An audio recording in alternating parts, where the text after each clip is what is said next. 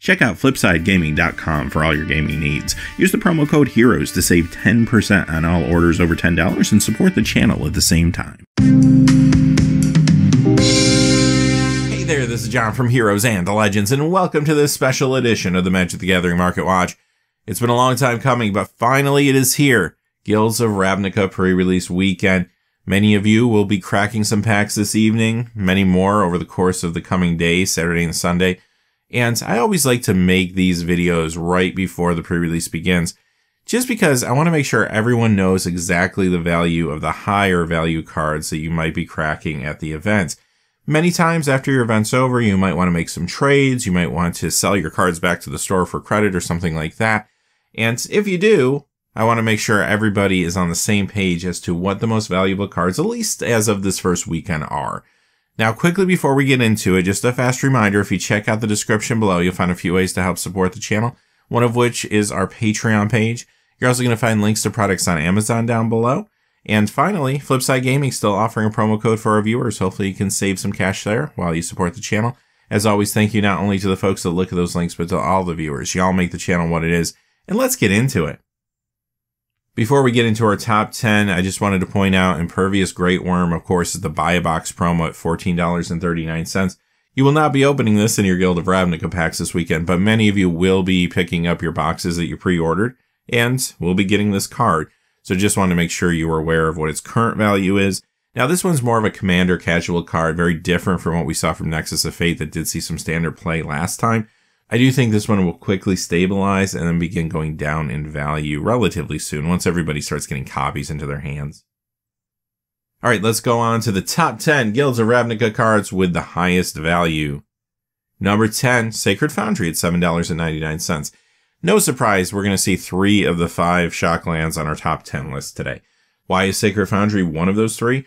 Well, the big reason is this card has actually been moving in the last even 24 to 48 hours. Mostly due to the fact that we're seeing a lot of brews coming out right now for Standard that revolve around Boros. We've seen some Boros aggro builds, some token builds. It does look like a lot of players are taking that color combination seriously. Will it pan out to success in Standard? Well, time will tell, but at least right now this card's pretty hot. And you know, you can't go wrong with shock lands. You're going to be using these things throughout their time in Standard. We already know what they do in other formats. They're always good to have.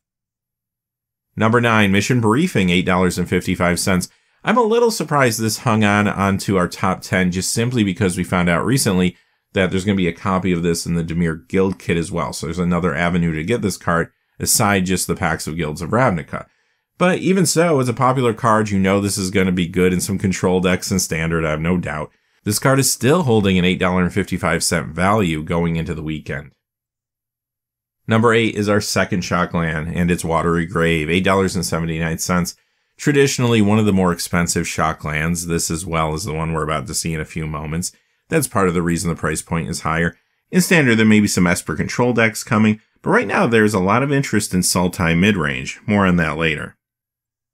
Number 7, Nullhide Ferox at $8.79. Now, this one's a mythic, and as you could expect, a lot of the ones you're going to see on our list today are mythic, because they're going to come out at a slower rate. They're going to be a little bit harder to pull. People that want these, especially for early decks, are willing to pay a premium. Now, what about this card in particular? Why is it here? Well, I do think green gets better. I do feel there are some people wanting to try this out in stompy builds and such. And with Llanowar Elves, you might be able to cast this like on turn 3 somewhat consistently. Also important to note that this falls under Golgari colors as well, which do look strong in the upcoming meta. We'll talk more about that in a few moments, though.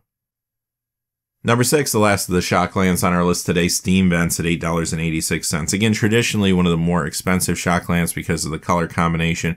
And much like I said about Watery Grave, I do think some people are also exploring the idea of Jeskai control now too. Number 5, Rahl Izzet Viceroy, $10.37.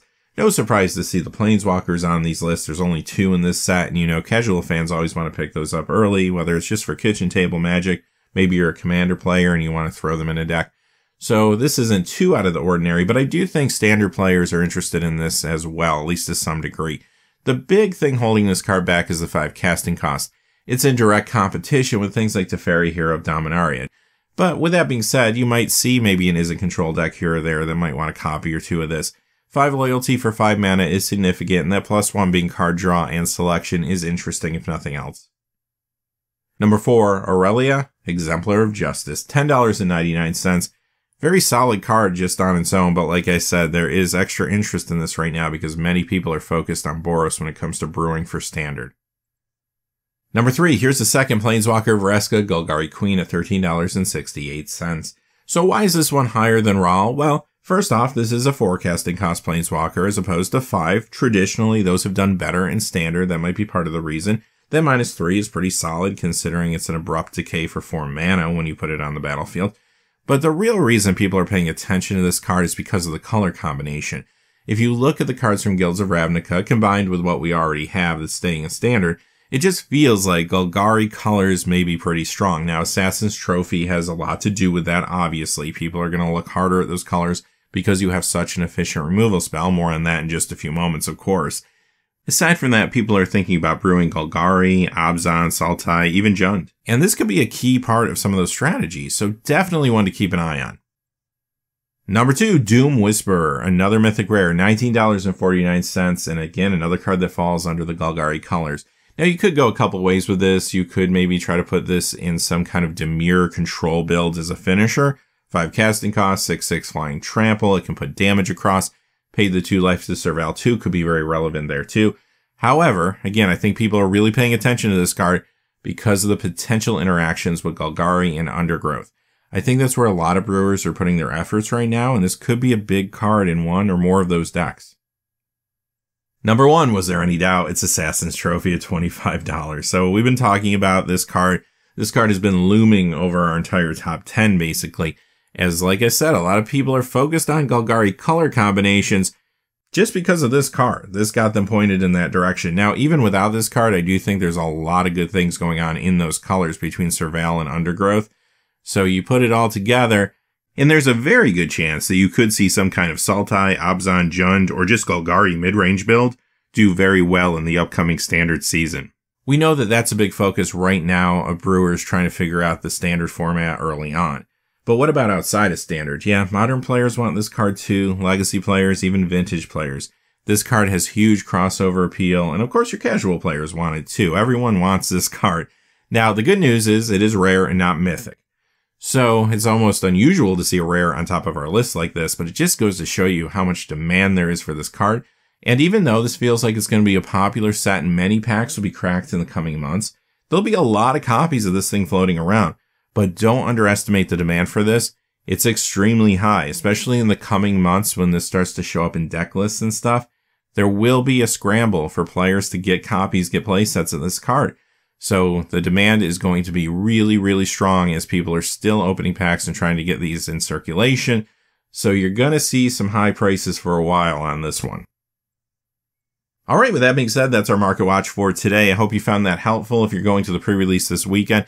Obviously, prices are going to shift dramatically in the coming weeks as we find out which cards are really good, which ones aren't quite as good, and you're going to see a lot of movement, but at least for this weekend, you kind of know what's going on.